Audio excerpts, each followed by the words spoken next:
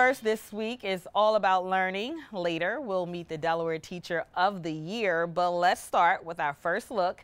How do you grab a student's attention in the classroom, especially when it comes to learning math? Well, we'll introduce you to a Wilmington teacher who certainly has the answer for students in her classroom, and that's through Lyrical Math.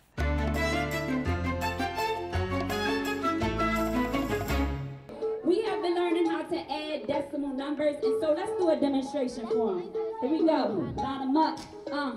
Line them up. Adding with these decimals, I line them up. Line them up.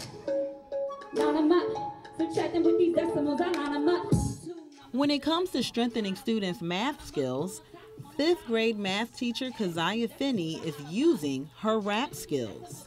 Line them up. I put my tens in the tens place. I grew up in a musical household, have a musical family, and so I realized that the traditional way of teaching students, my students were bored a bit. In the classroom, she's able to keep Warner Elementary School students engaged. Although she's committed to the school's curriculum, everyone is taking notice to her teaching method called Lyrical Math. I'm just excited about our young people learning math and learning where they are. They enjoy music. If music is going to teach them, then let's do it.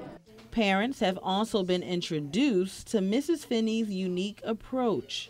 When it comes to learning, the principal says excitement from parents is just as important. The parental engagement has definitely increased, and the engagement in the instructional core is really important there, and that's what we were able to do, and her work definitely spearheaded that.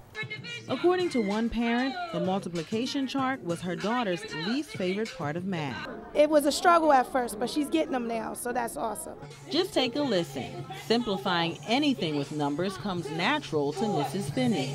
8, 10, 12, 14. Mrs. Finney's students are so intrigued, some have joined their teacher to make an even bigger impact at the school. It does make math easier because it's like you're making rhymes or like songs about what you're doing.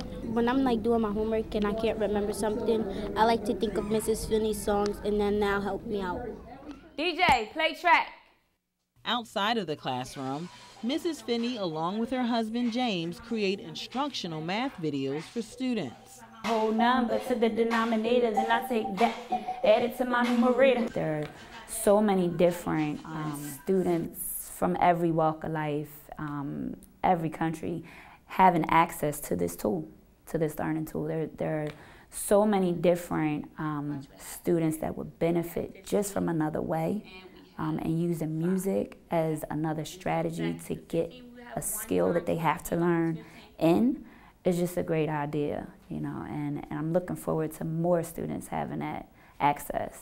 And more access is possible through the website Lyrical Math, reaching an even bigger audience who may need a little help with math, such as multiplying fractions.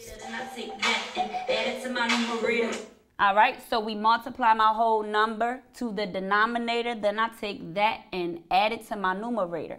So we need to do 4 times 5 plus 1. 4 times 5 gives us 20, plus 1 gives us 21. And so we put 21 over the denominator 5. Meanwhile, whether it's Mrs. Finney's rap, instructional videos, or one-on-one time she gives students, Lyrical Math is bringing out these 5th graders' creative side. 1 kiloliter equals 1,000 liters. Let's flow. 1 cup, 8 fluid ounces, 1 pint. 2 cups, 1 quart, 2 pints, 1 gallon, 4 quarts. 1 liter equals 1,000 milliliters. You can keep up with Mrs. Finney and Lyrical Math when you go to lyricalmath.com. You can also catch some of her performances locally where she remixes math with her rhymes. Her next performance will take place at the Delaware Children's Museum in December. Is there any way to judge how the students are being successful in this class? Yes and no. Although Mrs. Finney has been teaching for about 16 years, she just introduced her students to Lyrical Math, but Lyrical Math has definitely caught the attention of parents who say their children are much more engaged, so hopefully it will do well in the future. And obviously math's a difficult subject for lots of children, especially the kids at Warner Elementary. To answer your question, yes, Mark, especially when you compare state math proficiency to math proficiency at the school. But according to the state, nearly 5 in 10 students do well in math. When you take a look at district numbers, they're pretty close to the state percentage as well. Unfortunately, though, Mark, when you take a look at Warner Elementary, barely 1 in 10 students are proficient in state testing. Well, hopefully this helps. Thanks, Nichelle. You can check out this story online at the new WHYY.org/first.